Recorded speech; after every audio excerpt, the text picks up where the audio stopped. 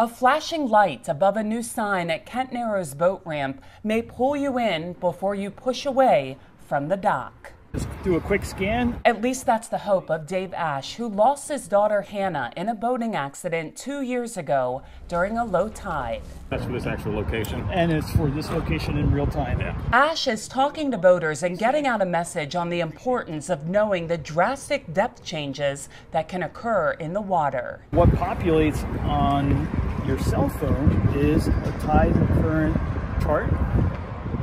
And the best part is it gives you the 2 cycles of the day in real time. A QR code allows boaters to connect to NOAA charts on their phone in real time.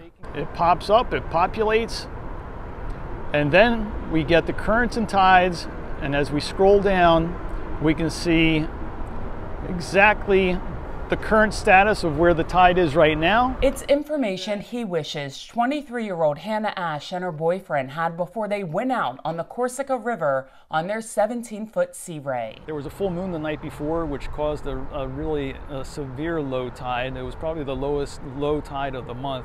And they were coming back at 4 o'clock in the afternoon from Conquest Beach. And in the process of coming back, they ran aground, they hit a sandbar, and Hannah flew out over the front of the boat and was struck. And she later passed away later that night. Instead of sinking in pain, her family started Inspired by Hannah to provide boat safety information and community resources that were important to Hannah. The 23-year-old was experienced on the water, obtaining her boater's license at age 14. Hannah grew up boating. It was a calm, beautiful day. The people she was with on the boat were knowledgeable boaters. So this could happen to anyone. The foundation partnered with Towboat US in Kent Narrows and Naps Narrows. Especially this winter and this spring, we've had a lot of gale force conditions. That has created changing shoals in our area, different patterns underwater.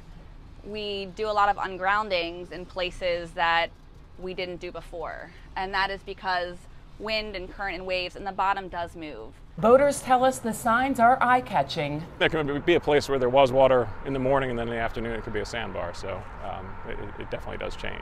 Do you check before you go out? No, I don't. Should you? Yeah. The signs are new. They just went up at the end of April, and they're in 5 locations around Queen Anne's County. It's all part of a pilot program.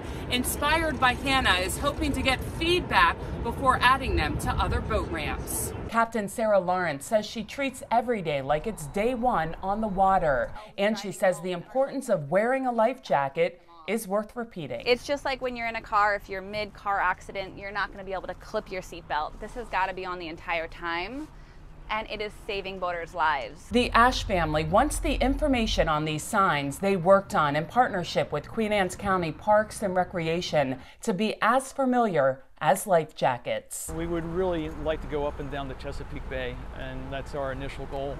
I know for a fact that she wouldn't want this to happen to anyone else. For Chesapeake Bay Media's Bay Bulletin, I'm Cheryl Costello.